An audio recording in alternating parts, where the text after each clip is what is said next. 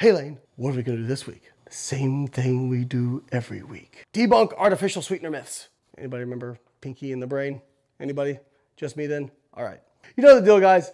Like the video, subscribe to the channel, and leave a comment for Pinky in the Brain for us trying to take over the world. This week, we're looking at a study that examined aspartame and asulfame K combinations and how they affect appetite compared to sugar-sweetened beverages and water. So this was a systematic review published by the American Society for Nutrition, where they were looking at finding studies that compared asulfame K and aspartame combinations on how they affect appetite compared to sugar-sweetened beverages, as well as how they affect appetite compared to water. Why is this important? Well, for most people, they're substituting artificially sweetened beverages or non-nutritive sweetened beverages in place of sugar-sweetened beverages. So that's kind of the application for which these sweeteners are intended. However, one of the main criticisms of people for non-nutritive sweeteners is like, why not just drink water? Water's better for you anyway. They wanted to look at the studies that had examined these outcomes and see if there's any consensus amongst the data. So what kind of studies did they include? Well, I think it's more important to talk about what the exclusion criteria is. So any studies that were done in animals or cell lines were excluded.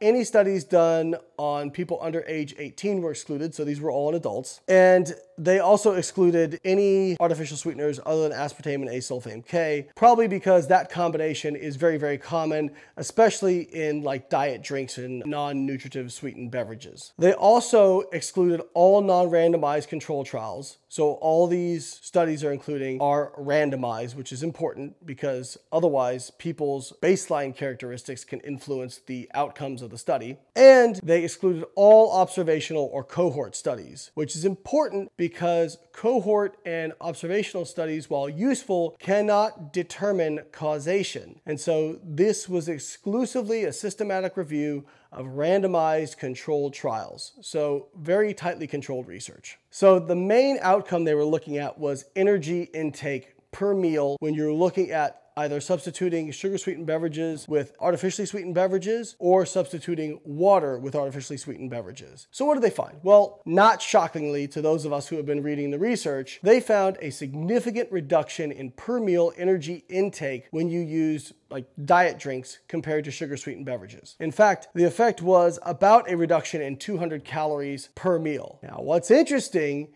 is compared to water, similar to what they found when compared to sugar-sweetened beverages. So yes, it makes sense that, you'd have a reduction in energy intake when you're substituting like a Diet Coke for a regular Coke. But they also found that if people were used to drinking water and they instead had a diet drink, that they actually had a reduction in intake, suggesting that there may be some kind of appetite suppressant effect of these non-nutritive sweeteners. What's very interesting is this fits in line with a recent meta-analysis of randomized control trials where they saw reductions in body weight for people consuming artificial sweeteners compared to those who did not. So again, one of the main social media expert criticisms of artificial sweeteners is, well, they make you hungry and crave more bad foods, so you're better off not taking them in. If that was the case, why do we not see increases in body weight? Why do we not see increases in caloric intake when people are consuming artificially sweetened beverages? Well, that's because you're comparing them to sugar-sweetened beverages. Of course, they consume less in sugar-sweetened beverages, but they're still eating more than they would if they were consuming water. Not according to the actual research. It's important to point out that when they did a sensitivity analysis and a subgroup analysis, and a sensitivity analysis in a systematic review or meta-analysis is basically if you have, say, 8 studies, you go through and you remove each study and check to see if your results are still the same. And if one of your studies, if you remove it, if now the results change, then you should report that in your paper because it could be that one particular study is having a big heterogeneous effect on the overall outcome. And they did see that when they did a sensitivity analysis, the effect of artificially sweetened beverages reducing intake compared to water was no longer significant. So that doesn't mean it's not a real effect. It just means that we need more research because right now there just aren't enough studies to be very clear about it. But the important thing to point out is that this fits with another recent network meta-analysis that showed that artificially sweetened beverages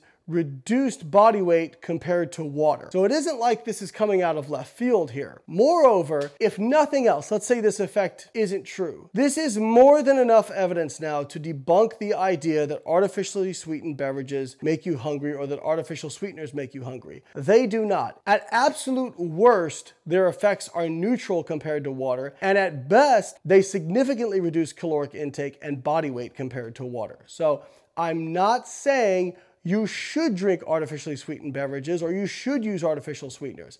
I'm just saying this notion that exists on social media that artificial sweeteners somehow make you more hungry is not grounded in any facts.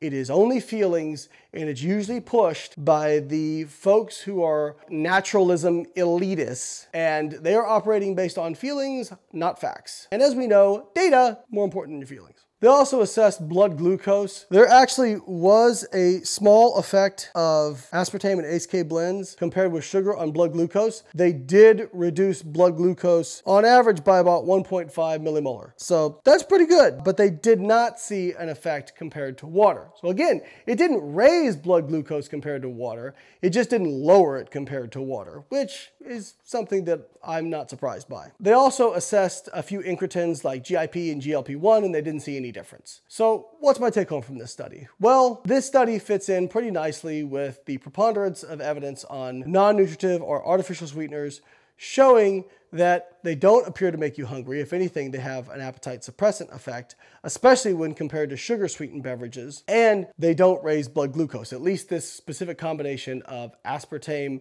and asulfame K. And they may have an appetite suppressant effect when compared to water, and certainly when compared to actual sugar-sweetened beverages. So again, I'm not saying you should go out and consume artificial sweeteners. I'm just saying if you choose to, this paper supports the idea that there may be an appetite suppressant effect. All right, guys, if you like the video, subscribe to the channel, and I will catch you next week.